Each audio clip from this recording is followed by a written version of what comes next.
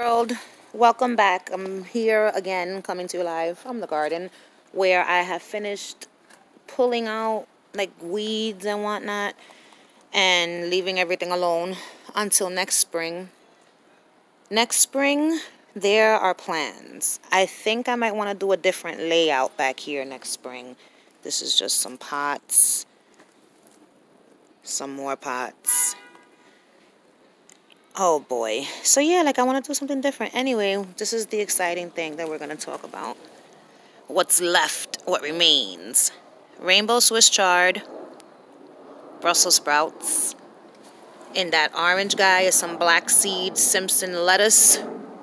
And right there is orange mint. That's it. Nothing else remains. But let's look at the Brussels sprouts, shall we? I'm going to try to educate some people.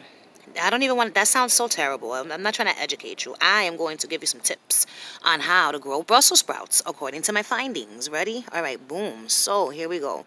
This Brussels sprout plant, I grew it from seed. I had one seed left and it grew. And all summer long, what was happening was, see these things here? Those guys, all those little nodes, that's where leaves once grew.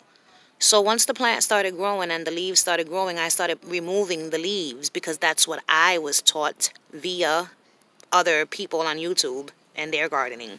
So you pluck out the leaves. I'm going to demonstrate with one of these up here. And when you pluck them out, the Brussels sprout grows from them.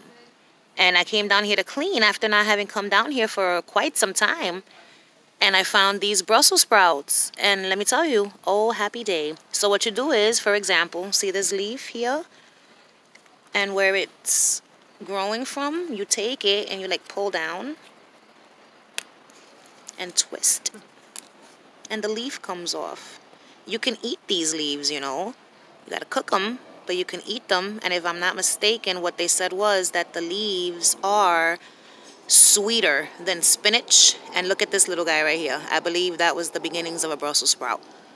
I don't know if this is another leaf, because I'm seeing them here and there, or I don't know. Anyway, these for certain are the Brussels sprouts. So from that little spot that I pulled the leaf from, a Brussels sprout should grow. Probably not now. I think whatever I have here is all that I'm going to have a chance with. Because, you know, I don't know how, I've never done this before with the Brussels sprouts, and I don't know what's the coldest weather they can tolerate before they start, you know, turning to mush. Right now it is November something, the week of Thanksgiving. Thanksgiving is on Thursday, so you figure out what today is. But the point is, I don't know when I'm going to be able to harvest them. Like, if it gets colder, snow happens, will they survive? I don't know. I'm going to have to do some research to figure it out. Also, right here on the top, I ended up clipping it from the top. And I'll show you that top piece. I stuck it in a thing of dirt just because it was so pretty. I didn't want to throw it away.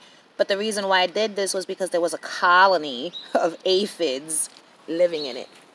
And I shall show you those aphids right now.